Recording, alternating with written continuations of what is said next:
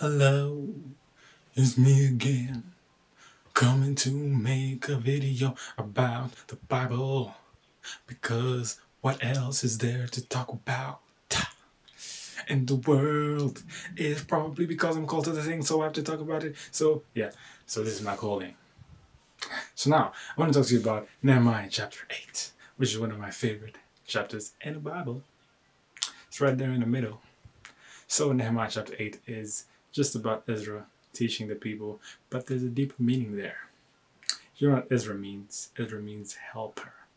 Jesus said, I will send you a helper, a comforter, and he will show you all truths. So Ezra is a type of the Holy Spirit, showing us all truth. And I'll just read some verses in the chapter to give you a context of what I'm talking about here. So it says, Nehemiah chapter 8 verse 1, and all the people gathered themselves to, this is deja vu. Oh my. Ooh. Anyway, and all the people, what's deja vu really? If we were to ask ourselves, is it like a memory? And all the people gathered themselves together as one man into the broad place that was before the water gates. So water represents teaching in Proverbs or something. Yeah, Proverbs says, and the waters of the depth were broken up, and the knowledge broke up to the waters of the depth. So knowledge, water, yeah. And they spake unto Ezra the scribe to bring the book of the law of Moses, which Jehovah had commanded to Israel. I'm reading from the ASV. Says Jehovah. Yeah, cool. And Ezra the priest brought the law before the assembly, both men and women, and all that could hear with understanding upon the first day of the 7th month. And he read therein before the broad place that was before the water gate from the early morning until midday, in the presence of the women, of the men and the women, and of those that could understand. And the ears of all the people were attentive unto the book of the law. So what's understanding? Understanding is, Paul says, I pray that you will have the spirit of wisdom and revelation. If you don't have the spirit, you can't have the understanding. So, okay, so like, there's the spirit of the world which helps you understand and comprehend and receive the things of the world. Then there's the spirit of God which helps you understand and comprehend and receive the spirit of the things of God. So, okay, yeah, so this is the main thing. Okay, one of the main verses. Verse 4, it says, and Ezra the scribe stood upon a pulpit of wood which they had made for the purpose, and beside him stood a number of people. I'm not gonna pronounce those names. I can pronounce Zechariah, Uriah, Shema, but the rest are like they're Hashbadana. No. Some names are just not for pronouncing unless you're a Jew. So those guys are like what you would call, they're like a type of the overcomers according to Revelations 2-3. People who, okay, Jesus said, I will give you the hidden manna, and this hidden manna comes through the Holy Spirit. So the Holy Spirit is in charge.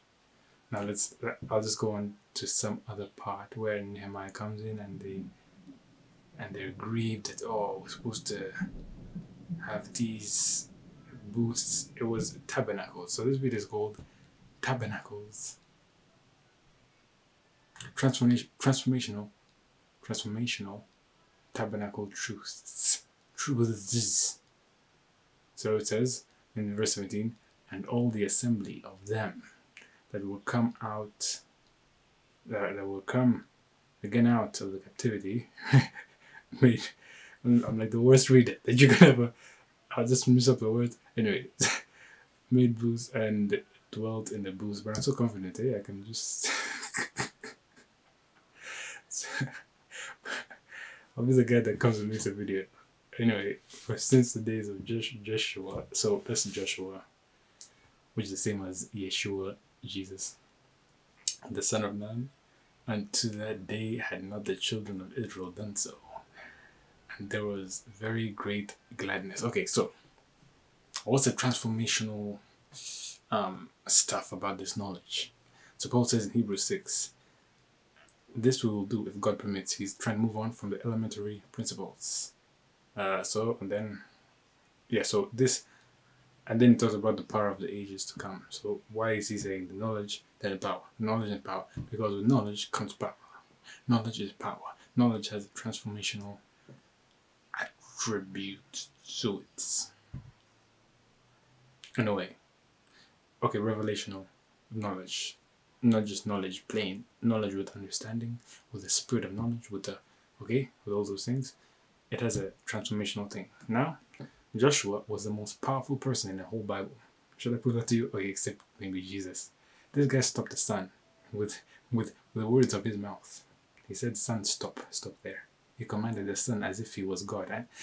And it said that never had God never had God obeyed a man as he obeyed Joshua. So that's the Melchizedek power ruling in the midst of your enemies. That's the power that's coming in.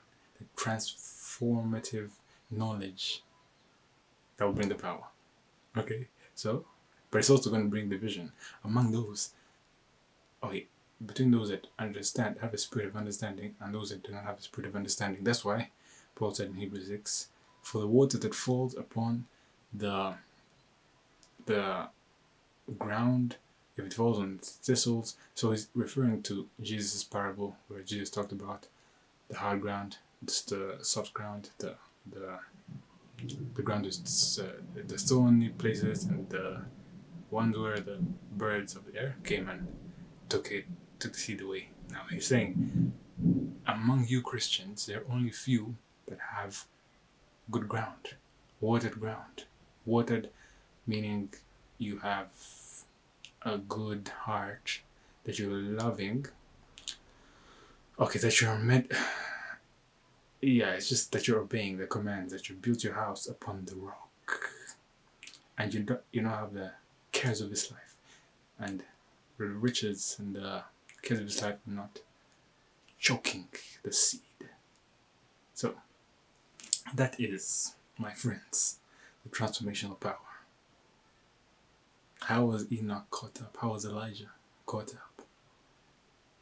So, yeah, that is all I have for you today. Thank you for listening.